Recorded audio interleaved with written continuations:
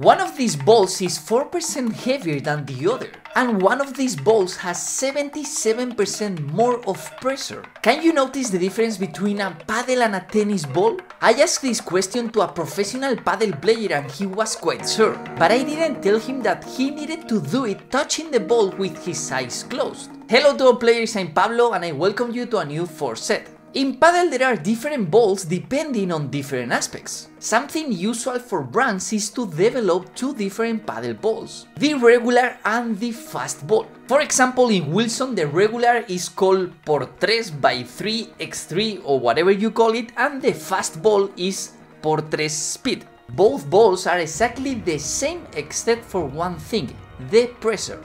The por 3 speed have more pressure, but how that affects to your game? Well, it's really simple. The ball will bounce higher and get more speed. As a rule of thumb, that extra speed is better for players who plays in a low altitude city or close to the coast, or in other words, in a slow court. On the other hand, if you play approximately 500 meters or more above the sea level, you should play with the regular balls, or in other words, in any fast court. But let's be honest. You can play more games and at the same time save more money using a ball that has more pressure. But at the same time, the first match you play with that fast ball will be quite fast and you will lose control. The price between both kind of balls is almost the same every time, so don't worry about that. However, a paddle ball is quite different from a tennis ball, but this was not always the case. When paddle was created in 1969, the founder Enrique Corcuera tried to play with different kind of balls.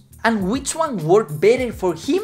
The tennis balls. So at the beginning the balls used to play paddle were tennis balls, until when paddle as a sport evolved and became more professional, and at that moment brands saw a business opportunity. There, the conditions that a paddle ball should have were stipulated in the international regulations. And to be honest, for me it was a good idea. Are paddle balls just a marketing tool for brands? No. Is it impossible to play paddle with tennis balls? No. Are you subscribed to the channel? Unfortunately no, but I hope you do it right now to learn new things about this lovely sport. Should you play paddle with tennis ball?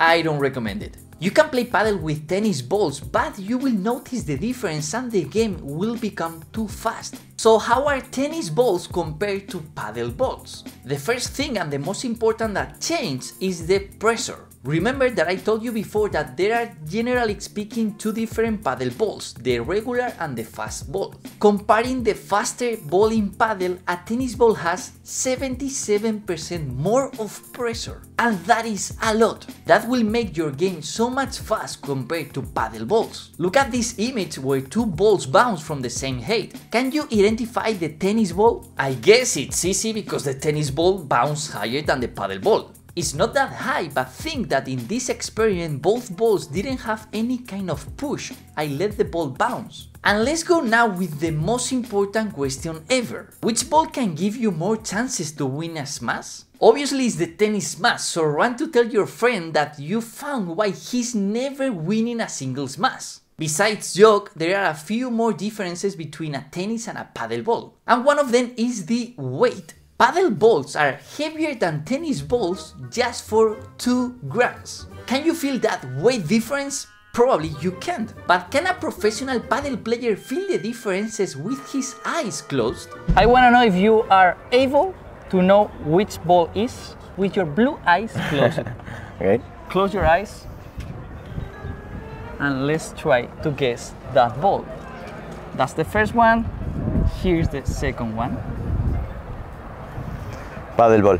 Paddle ball? Yeah. Alright, you were right. Let's go one more time, doing less pressure with your fingers. Okay? Okay, close your eyes. And here you have. That's the first one.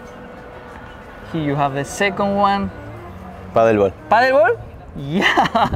Identify the tennis ball pressing it with his fingers because the tennis ball is harder as it has more pressure. But what Jose Solano thinks about playing paddle with a tennis ball? I want to know the differences between the tennis ball and the paddle ball because I saw you how you were playing at defense probably you were like more uncomfortable. Is that true? I feel in attack more confidence than in defense. The ball, the tennis ball, is more faster than the paddle ball. And in the smash is where you feel more safe, more secure, more confident because your smash, it was like 300 kilometers. With the tennis ball, is more faster. Exactly. And would you recommend for amateur players like me to play with tennis ball if we don't have paddle balls to play with? It's better training with paddle ball. And the professional player is possible for training the reflexes, no? And in the professional tour, would you play sometimes with a tennis ball or it's impossible because the points will be super short? No, it's impossible.